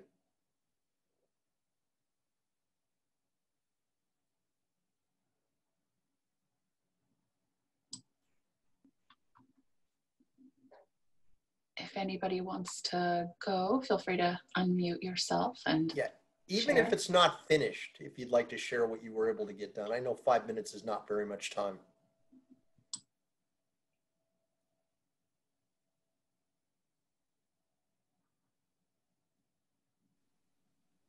I'll Or try. not. Oh, we got it. Okay. I tried to do the six word thing. Okay, good. So I tried a couple. One, I'm not really sure if this is really technically a sentence, but I wrote bare mattress, bare bulb, no return. And my next one, I had a hard time getting it down to 6 words, but this is what I ended up with. Faces hunched over inky waters. Oh, wow. Well, that's very evocative. Yeah. Cool. Time escaped. So writing a 6-word story is not an easy thing to do, right? No, not at all. Yeah. I have to say that it just makes me think of that. Whoever wrote that baby shoes story, oh my God, that is one of the best stories ever. Yeah. Anybody else? Anybody else have anything they'd like to share? Again, I understand if it's not complete, that's fine. And if you're not interested in sharing pieces that are not complete, that's totally fine as well. We can just move into this final section. I think Erica has something she'd like to share. Oh, Were great. you raising your hand? Yes, I was. And then I was trying to find my unmute button. Did you mean to be raising your hand? I was actually. I didn't. Okay. I wasn't stretching, as some people. No, I was just yawning. Okay. This is definitely not finished, but it's going to be a short piece. I already have an idea of where it's going to go. Oh, cool. So Sarah was dreading the moment the men would ask, so where's the septic tank? She didn't know. How is this possible, to own a piece of property and not know something so basic, so critical? The true answer was she hadn't asked, and the realtor hadn't mentioned it. Of course, she knew there was a septic tank, but its location, not a clue. She barely knew what a septic tank was. They began digging with a special pole attached to her hose, the water running. To the right of the cabin, behind it, over and over, one of the men would cry out, "I found it!" and tap the digging pole on something hard, clanking for proof. But over and over, it turned out to be a rock. The cabin was built on a mountain of rock. That's as far as I got. You're up in the mountains, right? I am. Yeah, whereabouts? I'm in Wrightwood. Okay, cool. And this is a story. It did actually happen this way, but the meaning of it is going to be more. There's an underlying meaning to it. But yeah, I had no idea where it was, and they had to come and pump it out, and I had no idea where it was. Yeah, it kind of matters where it is for them to be able to pump it out. Yeah. Yeah, exactly. We used to have a place in Idlewild, and okay. a septic tank. That was my experience with septic tanks. So very nice. I get it. That's actually really, really well done. Thank you. And I would actually be interested in hearing where that goes. Yeah. And now I know where it is. And now you know where it is. Yes. That's pretty good. All right, let's go ahead and move on then and talk about marketing and promotion. So marketing and promotion, this is not in the wheelhouse of most writers. We write because we enjoy writing, and ideally we want to write. We don't want to spend our time doing marketing and promotion. But guess what? If you are interested in being published, that is something that you're going to have to do on some level or other. Things have changed in the marketplace with the advent of self-publishing. A lot of stuff has happened. Now self-publishing, we talk about novels, but the same kind of ideas apply to short story writers as well. So the first idea here is, to know your market. This is a basic marketing concept: is what are we selling? What is the market that we're selling into? And if you don't really know, and you're kind of interested in maybe writing something that's more commercial, find out what's popular. There are very easy ways to do this. When I was working on the last drafts of my detective novel, I read something that said that what was really huge at that moment were first-person detective stories. And I thought, I have a third-person detective story. And I thought, maybe I can just rewrite it to be a first-person detective story. And so I embarked on a rewrite to change the perspective, the point of view of my story. And guess what? That is not easy. It is not a global search and replace kind of a thing, because the point of view of your story is everything. So that was not a good idea. Romance, I actually personally know two writers who between them have, I'm going to say 100 books in basically bookstores, because they write in various aspects of the romance genre. And it's hugely successful. I mean, people mock it, but go into a used bookstore or even a new bookstore, but used bookstores, there's an aisle of romance books. There are more romance books than any other genre. So that is a very writer-friendly genre. One of the things that I discovered was that hybrid genres were really big. And illustrating that, you look at the what were the vampire werewolf stories that were so popular that became films and so on. The romance, it's like, oh, it's a vampire novel, but it's a romance. It's a werewolf novel, but it's a romance. So finding these hybrid genres is also a really powerful marketing tool. That you want to write to a market, that's up to you. So what are we talking about in terms of the big picture? If you are serious about writing, you could try and get an agent. One of my friends, who actually was published in Wired and other magazines, at one point was considering getting an agent. His advice to me, from his experience in talking to agents, was that the only agent you want is the top tier. If you are looking at an agent who's not on the top tier, it's not really worth it. Now, that might be extreme, but if you look at what agents are for and what they do, they're basically people who have relationships with publishers. They lunch with them, and they can share, hey, I got this new writer, would you be interested in their book? So you've got somebody who already has personal connections to the market that you're trying to get in. Or you could market to publishers directly. That is something that's still feasible. Not all publishers accept submissions, but that is something you can try. And then, as I said, self-publishing, there are all kinds of ways that you can publish your stories yourself. The tools that are available for you to market your writing include this list and others. If you're not familiar with the book, The Writer's Market, that is published every year. And really, you're not a writer if you don't have at least 2 copies of that on your bookshelves. I think at one point I had 3.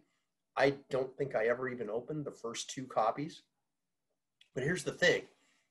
When I was getting ready to start thinking about the reality of my novel being completed and publishing it, I started looking at Writer's Market and discovered that there's a whole section in it on pursuing agents and publishers.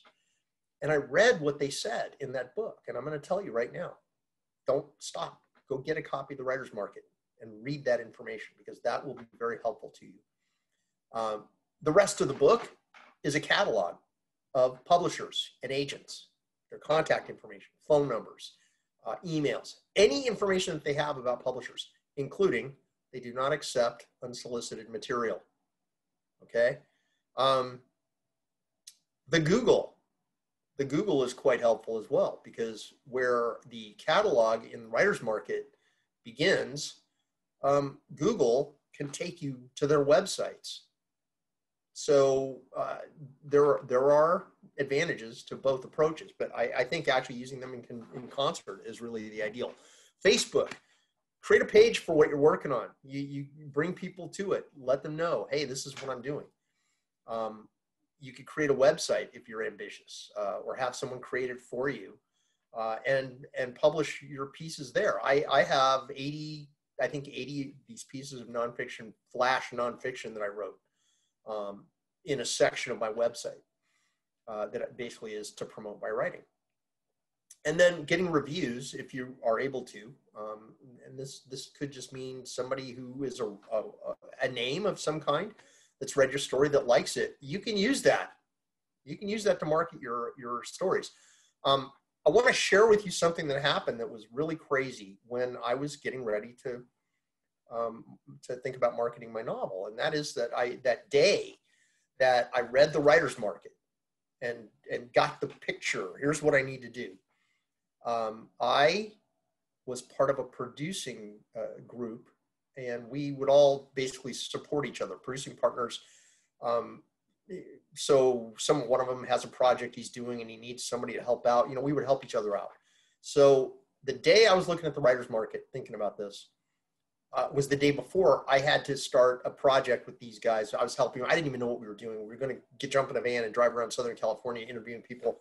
And my job on this shoot was sound. And so I looked at the Writer's Market. Here's the section on getting an agent, getting a publisher. And I look at the catalog and I think, well, it would be easier to deal with the catalog part online. And so I did my Google work and I started finding these people, the websites. What is it that they want? Because this is the key here. They tell you exactly what they want. Well, I think at that point, all right, well, I've got the beginnings of my marketing strategy. I'm going to put this aside. I've got this 3-day shoot. I'm going to have to go off and put this aside. And then when I come back, I'll resume my work on finding out what agents want. And so the next morning, this van rolls up, picks me up. We drive off. And I say, so by the way, what are we working on? And they tell me, we're interviewing agents and publishers about what they want. I am not kidding. I spent the next 3 days driving around in this van, going to publishing houses, interviewing publishers, going to agents' offices and homes, interviewing agents about what they want and how they want to be approached. And for those agents and publishers that want to be approached, it's very simple. Do what they want. Do what they want. So when you look at their website, they're going to say they take submissions or not, okay? If you're really hardcore, you could find an email address if you really were persistent, you wanted to do that. I'm not sure that's worth your time, because they're telling you already, we don't take unsolicited submissions. And, there are legal reasons for that. And that supersedes everything else. It's liability. They don't want to take submissions that are not solicited, because if sometime in the future somebody's piece shows up or another piece that resembles it, and it comes out that they had received this submission, that could be bad for them. And so their lawyers tell them, don't do this. Don't take unsolicited submissions. We don't need them. We've got plenty, So do exactly what is asked. So when for those that indicate that they are willing to take submissions, they're going to ask you for a writing sample. What form of writing sample do they want? Do they want it to be attached to the email, or do they want it to be in the body of the email? Whatever they're asking you to do, make sure you do it. If they give you a word count max, make sure that you adhere to it. And further, when you've edited that down to whatever the word count is they're asking for, remember, somebody else may want the same word count. So save it in a file name with the word count as part of the name, so you can reuse it easily later. I mean, you're going to have to do this over and over and over again if you're serious about it. Sarah, another note here that's very important is that some agents and publishers will not look at work or won't consider publishing work that's been previously published. What that means is not necessarily in a magazine or an anthology. Some agents and publishers count publishing it on the internet as being published. And if you've published your story on your website, that counts, and they won't look at it. So keep that in mind. All right. We have come to the point where I would like to entertain questions. Angela, you want to open it up and see if anybody has any questions? Yeah, sure. If anybody has any questions you'd like to submit in chat, you can do that, or can raise your hand, let me know you have a question. Michael wanted to know, could you offer a more explicit example of writing while editing? He asks because he often wonders if he should delete anything that he writes, or should he use the strike through feature if he decides to restructure a sentence or modify an idea? My thinking is that, so the example of writing and editing at the same time is you're editing as you're writing the same sentence, and you stop yourself and you go back and change it. And that kind of writing, you'll generate about a paragraph a day, because you're in a way, you're second guessing yourself. The key to writing is to find your flow. In fact, I did a workshop in the Anaheim Central Library that was partly based on the book Writing in Flow by Susan Perry, Dr. Susan Perry. She's a psychologist who writes for Psychology Today and is also a published novelist. And she writes about writing. And she wrote a book called Writing in Flow, in which she interviewed a bunch of famous authors about what the experience of flow was like, which is the antithesis of writer's block. And I did this workshop on how to facilitate writing in flow using meditation, exercise, and time management. So it was a trippy, strange workshop, but it was interesting because it really worked. The ideas that I presented, when you start writing, you don't want to interrupt it. You want the process to be able to just continue. And the editing thing interferes with that. So, and the editing thing comes from, like I said, second guessing ourselves, which is to say, I don't really know what I'm doing. You know what? You do. You totally know what you're doing. And the only person that can stop you is yourself. So when you're writing, let yourself write. And if you feel the inclination to start marking it up while you're writing, don't do that. Let yourself write an entire section of it at least, and then go back and edit it. But do that in a separate time and space even, so that you can help encourage that different part of your brain, whatever it is.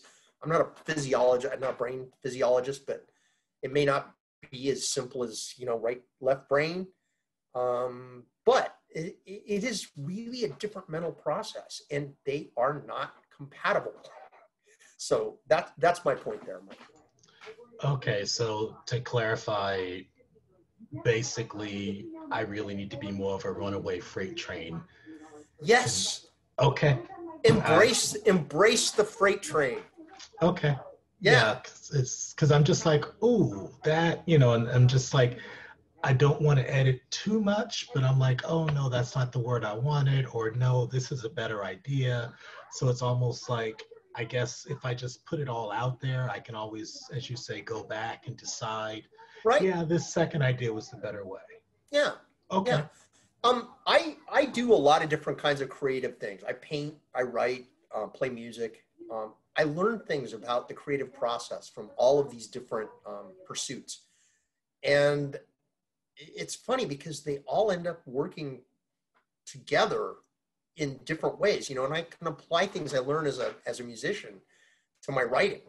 I learned things as a painter I can apply to my writing. It's really, really interesting. So and it's really just about being creative and letting yourself have that creative flow. Don't stop yourself. Let the train go. Anybody else? Okay, Stephen. Yeah, I just want to mention we're at 4 o'clock now. Right. So if anyone needs to leave right away, we want to thank you again for joining us. Oh, absolutely. But if you have any other questions for Stephen and you can't stay, please leave a message in the chat with your email contact info and Stephen can follow up with you at a later time. Otherwise, we will hang around until 4:15 and then we'll wrap things up. But we do have a few more questions. Emmy wants to know if you can talk about your process as a writer. What does a day as a writer look like for you? And also, what is the author's name again that you had mentioned earlier? And we have a few other questions after her. Okay, the author I mentioned was Susan Perry, Perry. She was in a writing group that I belonged to. She and her late husband, Stephen Perry, who's a great poet. Her book is called Writing in Flow, and I believe you can still get it. She published a novel called Kylie's Heel a couple of years ago, and I think you can still get that too. My process is I like to do my writing in the morning. That's my most productive time.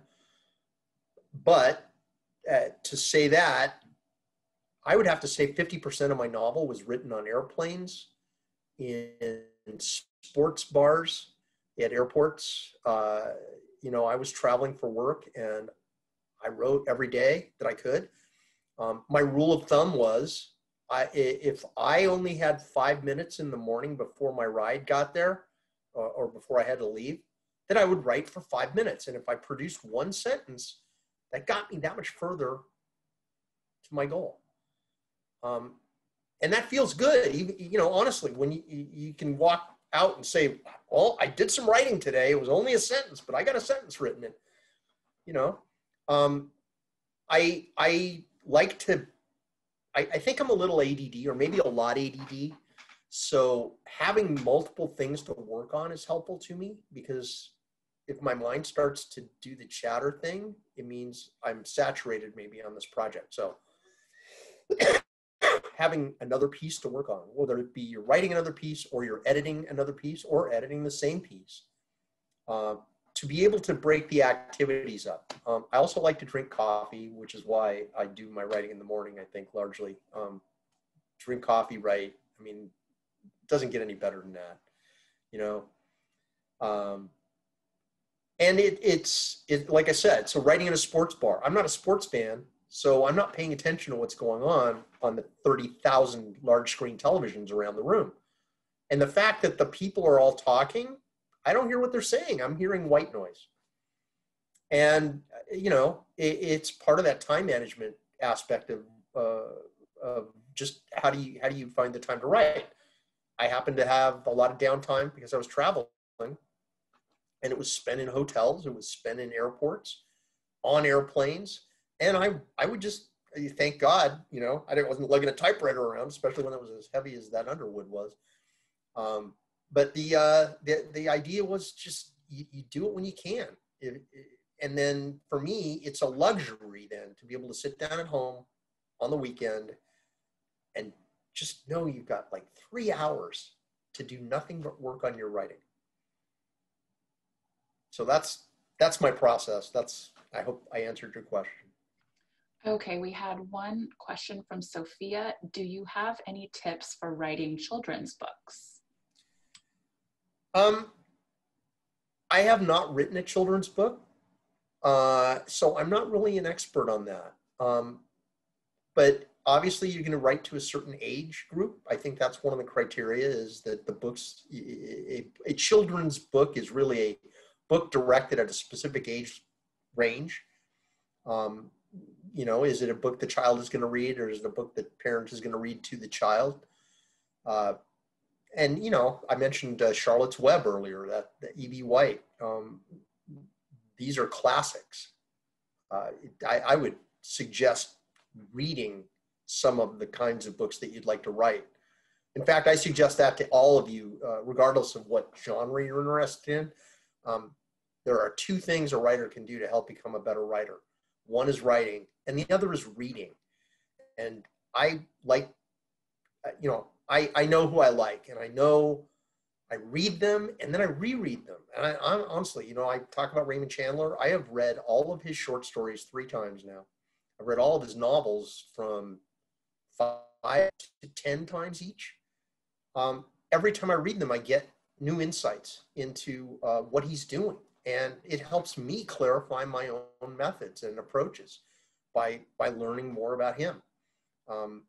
Also, read their early work. That is so important because we tend to put people up on pedestals because what we're looking at is the work that they have gotten to, not the work that they did when they were starting out like us, right?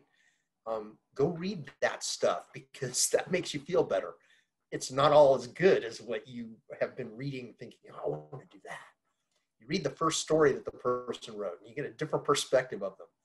But you'll also see why they got to the point where they were, right? Any other questions? It looks like that's all we have in the chat. Just to wrap up, if you have any other questions, please go ahead and submit them. We still have a few more minutes. But otherwise, I just want to mention that if people have more questions or interest in short story writing or fiction writing in general, you know, we have lots of resources in our collection here at the library as well as online resources. So please check out our online catalog and our website, our digital library for more details there. And I have one quick question for you. Oh, they have my novel. You can get my novel from the library. There you go. You can check it out right here. Is there anything, you know, that you might want to contribute regarding, you know, what do you know now that you wish you'd known at the beginning of your writing or publishing journey? One word: persistence. That's it. And that's really the key to everything, right? Yeah. When I was younger, I was not as persistent as I am now. And it's kind of a joke to me that the title of my novel is Persistence of Vision, because that's it. You know, you know what you want to do. It took, I got to admit this, it took me 25 years to write that book. Part of that was because I was writing it on airplanes, writing it in hotels, right? You know, but part of it was, it just took that long because I had never written a novel. I needed to learn how to write a novel by writing a novel. And that takes longer. Plus, I did that crazy stuff, adding things in and taking them out, and that adds a few drafts. I think the final draft was 18. So. Okay, we had one more question from Michael. How do you motivate yourself to write during the tough days? Are there any games we can play with ourselves and do rewards work? Well, you know, if that works for you, that's great. I love rewarding myself. But in a way, to me, the reason I'm writing is because I love writing. The feeling I get from the process, that seeing, well, let me just tell you, the day I held my novel in my hands for the first time was one of the most amazing days I've ever had in my life. And I've had some amazing days. And it, you know, like I said, it took 25 years. I'm holding 25 years worth of work in my hands right now. And I was proud of it too. I had help with her, but you know, anyway. Other questions? I just had a contribution to that. For writing that I was doing in graduate school, trying to finish a thesis, I think the best tip that I ever found was actually at the very end of Roald Dahl's book, The Wonderful Story of Henry Sugar and Other Short Stories. And the very last story that he had in there was about his writing process. And his advice was to never stop writing, never stop your writing at any given time until you knew exactly what you were going to be saying when you picked up again. So if you were in the middle of an idea and you knew where it was going to go, that would be a good time to maybe take your break and walk away because you knew how you would be picking up again. And then you could continue with that, and then don't stop until you know where you're going. But if you continue a thought to its completion and then you take your break, you may come back to an empty screen. An empty thought is like, oh God, where do I go from here? So his suggestion that worked for him, and it worked for me too, was don't stop to take a break until you already have an idea going that you can easily pick up. On that note, one of the things that I was doing, I think this speaks to what Michael was asking, is I had a period where I was not working. So I was able to write for 3 hours. I wrote from 9 to noon every day, 5 days a week. At noon, I stopped myself. I literally, I might feel like I could continue, but I would stop myself. But I would stop myself in the middle of a sentence and just leave that. And the next day I would sit down and there was this unfinished sentence and I knew where the sentence was going. Yeah. And that would take me to the next day's writing. Yeah. And I mean, literally the novel I wrote, I did not know where it was going when I started it. The way I wrote it, as I did a year's worth of research and made soup and then sat down one weekend in Palm Desert and I decided, okay, let it rip. And I started writing it. And by the end of that morning, I'd written my first chapter and my main character was dead. Yeah. And I went, well, that was helpful. Yeah. What am I going to do now? And I said, well, tomorrow you're going to come out here by the pool and you're going to sit down and you're going to write the second chapter. And I did. And my main character came in out of nowhere. Yeah. And I don't, to this day, I don't know how I came up with this guy. He literally manifested and I just took it and ran with it. Okay. Because Stephen, I asked, the other part of that is I definitely have been known to leave a sentence undone and then return to it. If not the next day, in like 10 minutes, it just depends. But sure. Ideas for stories often come to me where I see the ending of it and I'm sometimes trying to write my way forward. There's like a trilogy of books where I've seen how each one begins and ends. Right. And so it's like trying to fill in the middle. And so there are times when I'm like, I don't know where I am with this thing. So have you, they say the second act is the hardest. Yeah.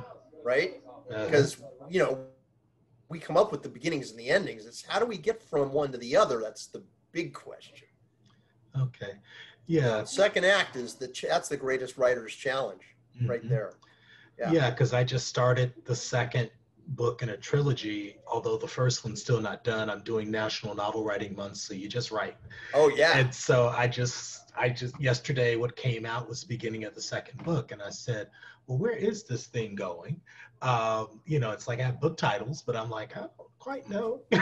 It's like, so I just wondered, like, there are days like that where I'm like, I don't know. And those are tough days. And so I don't know if I'm supposed to just kind of plow through.